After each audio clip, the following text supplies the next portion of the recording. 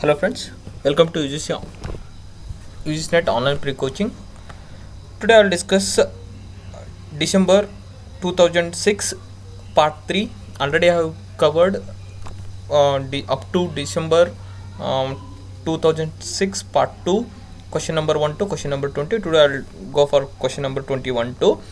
Which of the algorithm has the same average, worst case and best case time complexity? Means what? Which algorithm has same time complexity for all cases? Okay, for that binary search, maximum of n numbers, quicksort and Fibonacci series. This is a very tricky question. It's a very simple if you understood what is the question itself. Otherwise it's very difficult to answer for knowing the different algorithm time complexity. Okay, for this question number they have given binary search and maximum of n numbers and quicksort and Fibonacci series. I hope first question, binary search, you know, best case is big often and worst case is log n, so obviously it is not there because best case and average case are different. And quicksort, obviously it is in sorted order. It takes means already input is sorted order, then it will take n square unit of time, but in average case and best case it is n log n time, that is also different. And Fibonacci series, here simple thing, finding the maximum of n number. This is the one this is the case it will takes all time big of n unit of time, because every time, even if it is the first element itself is a very means maximum number, but we should compare with the all other remaining elements. That's why definitely maximum of n number it will takes in all cases it is a same unit of time. It may be biggest of number, it may be present in first case, or it may be middle, or it may be last, or it may not present, but it should search for n elements. That's why maximum of n number takes in all case same time complexity. Binary next one, 22 question is, binary search tree is an example of divide and conquer technique and greedy technique, backtracking and dynamic programming. But binary search tree, you know what is binary tree and binary search tree means in general binary search tree is left side is less than the key element and right side greater than or equal to the key element or value of the root node. But in which technique you will use to solve this type of problems? Usually, you know, it is a divide and conquer technique, but you can solve the same problem in using backtracking also. But in what sense they are asking and what sense we need to answer, it's somewhat tricky, because question itself some ambiguity. We can solve binary search tree in all techniques, but in what sense is it time complexity sense or space complexity sense, which is the best technique? It's based on the thinking. I think this is the divide and conquer technique is the best, or else backtracking is the good technique for this. Okay, now we'll go for question number 23. What is the time required to insert an element in an stack with linked implementation? Please keep this one, it's a very important question. Most of the time it is asked this question. Here an element in a stack means what? Here inserting single element, it is asked repeatedly, big O of 1 unit of, to insert one element it will take 1 unit of time, to insert n element it will take n unit of time. So question is, read it carefully. Okay, now we'll go for question number 24. The equivalent postfix expression for the given postfix expression, d divided by e plus f plus b into c, the given postfix expression. Now we need to find the postfix expression. You know what is postfix? Fix the all operators in after the operands. For this go for, this is a given, consider as, I think in a simple way, t1 t2 form. This is higher priority, e plus f, it will take a t1 and substitute. This is next higher priority, d divided by t1 is t2, and substitute this one. I hope you have all are studied in all in MSc or MCA, it may be any with any course. So I hope it's easy to solve this one. It's so option is C is the final answer, but you need to solve this one, don't guess it, because one operator it may be miss, so answer is wrong. So please don't guess. Okay, you solve this one manually. Okay, now we'll go for question number 25. Which one of the following is a physical data structure? Array, linked list, tags and tables. Actually here the question is which one is the physical data structure. Actually in computer science we will consider as array is a physical data structure, because here array is fixed size, one thing, it stores in a fixed memory locations, fixed with fixed position also, so it is considered as a physical. But sometime array can also mean the logical data type. Sometime we will use for collection of different items, we will use logical also. So we can take this array is the best, but linked list and stack based on logical, there is no question. Only array and tables will get a confusion, which is the physical data structure. In this I hope we can take it array or tables. Okay, so I think so it is array is best example for physical data structure in computer science. Okay, we will go for question number 26. How many DS1 signals are transported on a DS3 signals? I think this one we need some elaboration. Digital signal 3 is a digital signal level 3 T carrier. It means also referred to as T3 lines. Means what? In T1, T2, T3 lines, it is discussed in 2004 question paper. For that this is asked for DS1 signals are transported on a DS3 signals. Here the given data rate for this signal is 44 bits, and the levels carry and transport, here transported levels they are asking 28 DS1 signal to levels to carry for DS3. So for this particular question is 28, D is the option. But this level is carry can transport 672 DS0 level channels. Here question is DS1.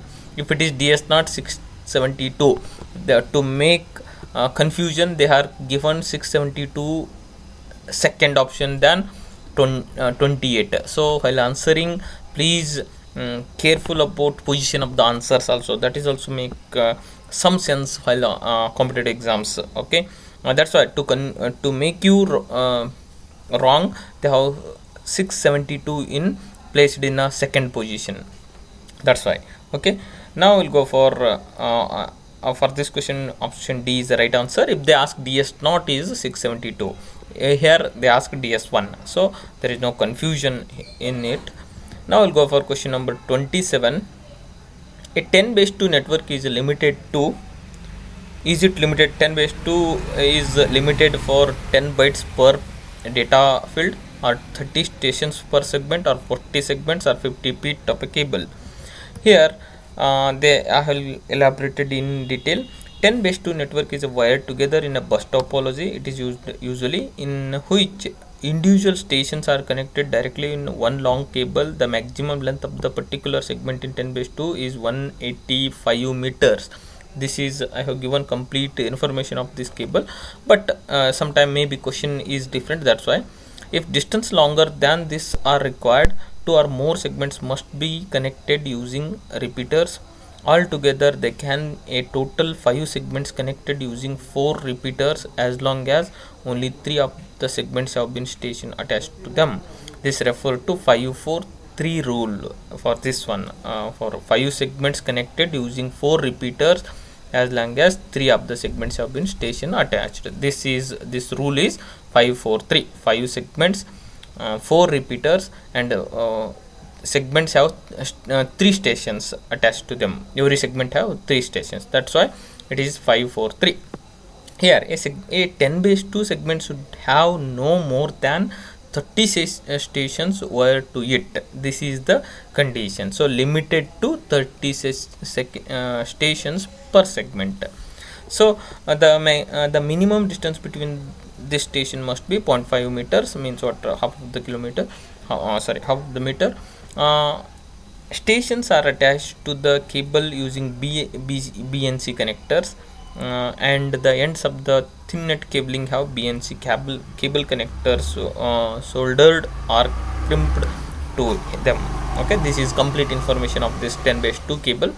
So the answer is a 10/2 network is limited to 30 stations per segment. You keep this one.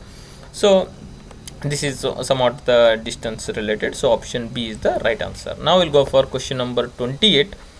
The network 198.78.41.0 is a class A network, class B network, class C network, or class D network. It is a straightforward question. I hope no need to explain this question. Please keep this this table in your mind. I have explained only C, but you may add D and E also up to 255. Okay, so class A network is 0 to 227. It's a start, this is end, and this end, and it's a start. 128 to 191. Here 198, it comes under class C network. So option C is the right answer. Now we'll go for question number 29. Subnet mask 255, 255, 255, 192 is extend the network point to 16 bits, extends the network portion to 26 bit, extends the network portion to 36 bits, has no effect on the network portion of the IP address. This is the given options, but we need to understand what is subnet. Subnet network or subnet is a logical visible subdivisions of the IP network. The practice of dividing a network into two or more network is called subnetting. Okay, means what? Dividing one network into two or more subnetwork is called subnetting. This one is option B, because extended the network portion in up to 26 bits. How it is? Based on this table. This is addresses, then these are the, we can divide these many 26 bits, and these are the hosts, these are the network masking. This is given 255, 255, 250, 192. So I think sorry, 1 minute. This is 255, 255, 255, 192 for the given in this table is. So this is network mask, this is class C. So 26, option 26 extended the network portion up to 26 bits is the right answer. So option B is the right answer for looking, but you keep this table for at least some important network mask and particular addresses. Okay, now we'll go for question number 30. The LAPB frame structure and the frame structure of the SDLC are, is it opposite, both, or is it identical, or reverse, or non-identical? Okay, now we'll look at what is exactly. The three LAPB features supported by SDLC are frame types, frame formats, and field functions. These are shared both HDLC and SDLC.